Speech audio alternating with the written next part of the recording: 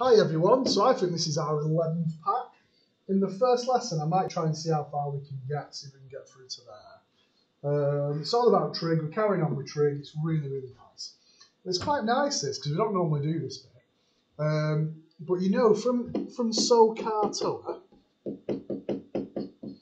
there, if I look at the triangle that I've got here,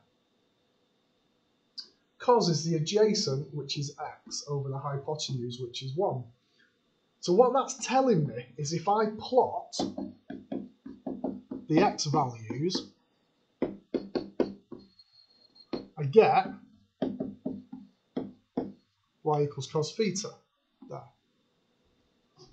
And then if I look at the sine graph is the opposite, which is y over the hypotenuse, which is 1. So if I plot the y values,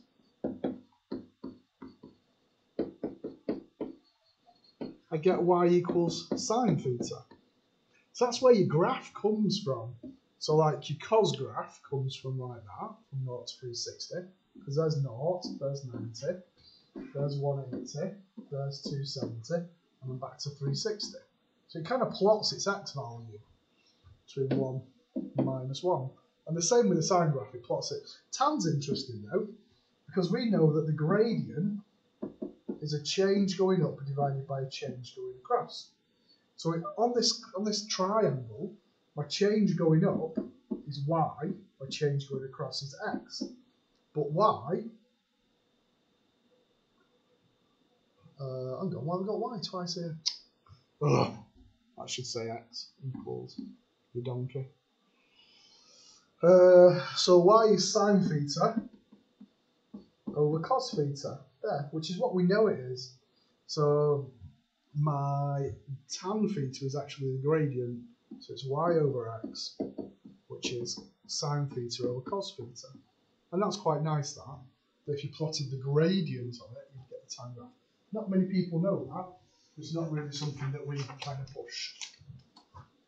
Right, so it says here, using these definitions, we can get values of sine, cos, tan for any angle.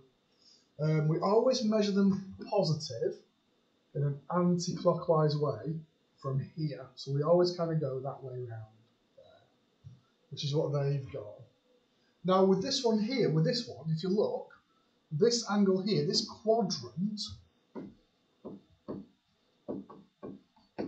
covers 0 to 90 degrees. It's acute. Whereas what this next one's talking about, it's doing from 90 degrees to 180. So this quadrant is obtuse. Oops, the E's and the S's all gone wrong. Now, if you look for cos, well, we'll look at the triangle actually. Going across is negative. Oh, put minus x there. Going across is negative, but the y value here is still positive if I do it as a coordinate. So it says here, so in the pack it says cos theta is negative. And this is because the x coordinate is negative. Whereas for sine, that's positive. It's got a positive y value. And that's because your y coordinate is positive there. Because remember, you're plotted, the cos graph comes from plotting your x values, and the sine graph comes from plotting the y values. So tan is also negative because the gradient is negative. Because it's y over x, so it's plus over minus, which is going to give you a negative value there. I hope that kind of makes sense. So we can do it for the others as well, looking at the different quadrants. But I'm not going to bother. Oh no, I should do, shouldn't I? They never really ask you for the next bit. I just need to expand my page a bit. And I'll just do it for the other quadrants. They don't ask for it, but never mind, let's do it. So 180 to 270, sine theta is negative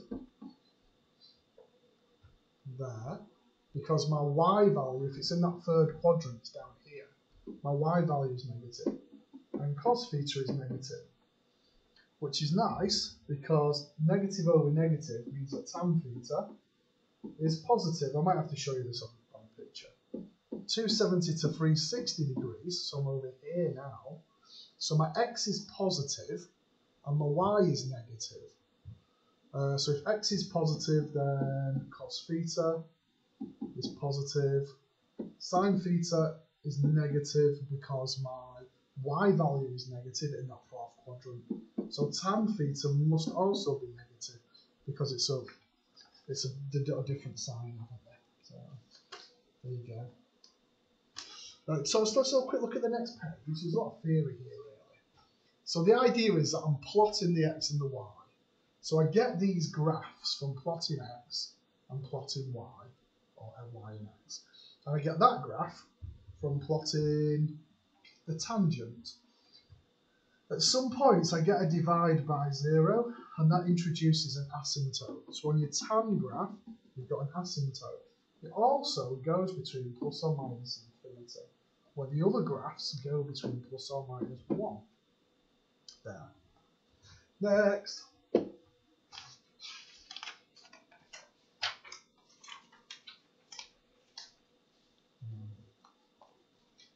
I always think we're most interested in the acute and the obtuse. And this graph is just showing us that for acute, they are all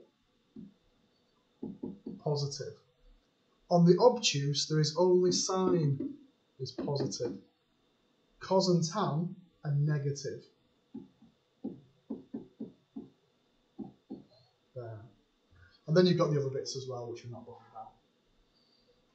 So then it talks about, look at this. So angles outside 0 to 360. So it repeats itself. Every 360 it repeats itself. So I kind of just need to take off quantities of 360. So it says 600 is really the same as 240. On the old spec, we used to do a lot more on this one, but we don't really bother with this. Now you can, from the triangles that you saw at school, the exact triangles, just let me expand this page a little bit. You can get these kind of identities, these specific ratios. So if you think about a 30-60, it's half of a 2-2-2 triangle. So if I ignore that kind of half of it, I've got a 2, a 1, and a root 3. That's my 60, that's my 30. You can't really tell on the picture. Maybe you can on yours. So sine of 30 is the opposite, which is 1 over the hypotenuse. Should we stick with the 30 degrees? So cos of 30 will be root 3 over 2. Tan of 30, which is opposite over adjacent, will be 1 over root 3, which surds up as root 3 over 3. But then sine 60, so if I look at this bottom bit down here now for 60, sine 60 is opposite, which is root 3 over hypotenuse. Cos is adjacent over hypotenuse, and tan 60 is opposite over adjacent, root 3. What I quite like is the fact that sine 30 and cos 60 are the same. Sine 60 and cos 30 are the same, and these are upside down. This is interesting because if I had, say, sine of 1 degree, that's the same as cos of, and because these add up to 90, it's the same as cos of 89 degrees. It's an interesting thing to know. I'm running out of time now. The 45 degree triangle, that's even easier. So that's just 1 over root 2, which surds up as root 2 over 2. That's 1 over root 2, which surds up as root 2 over 2, and makes that one. Job done, finished there. I'll stop there.